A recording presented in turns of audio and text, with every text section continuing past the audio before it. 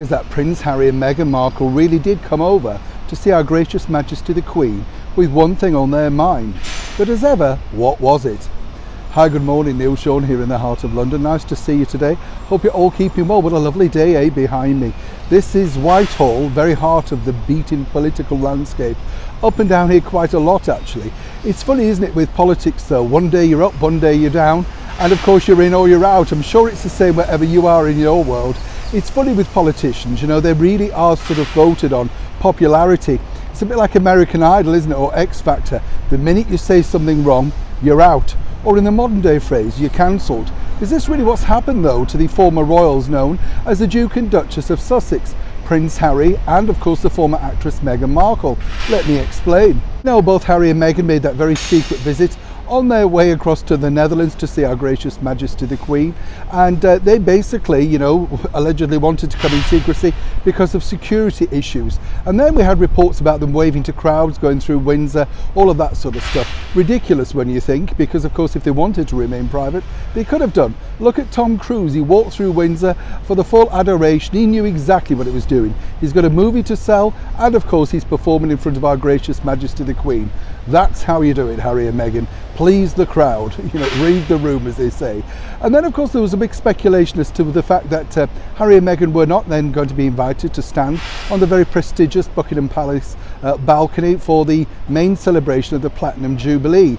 And as we told you also first and exclusive here on the channel, that was part of the reason so that Her Gracious Majesty the Queen could actually say to them in person, these were the plans. But as ever, the story evolves, and according to a very good and close source, this really was the main visit for the reason. And of course, as ever, try and be impartial as we do on this channel when I tell you this part of the story. And as ever, we have to say allegedly. According to that good source, both Harry and Meghan were very keen to connect to Our Gracious Majesty the Queen. Now, some might say, of course, it's good for their branding and also the fact moving forward that they need to reaffirm their association with the world's most famous family. But according to that source, Prince Harry was very keen to offer his and his wife's services. I know, it's unbelievable, isn't it, when you think about it? But he said that he saw from afar, obviously, those many thousands of miles away, that everybody else had to step up since, of course, Megxit, and as ever, allegedly again. Interesting, though, that Prince Andrew being removed from the lineup too has created more, you know, harder work, if you like. Never seen the royals as busy as they have been in the last few months, to be honest with you. So when you think about it, Prince Harry offering to take particularly some of the former army duties would have made sense. Now, we're not quite sure exactly how the end of that conversation went. Possibly on the lines of, thank you very much, very kind of you to offer, everything's covered.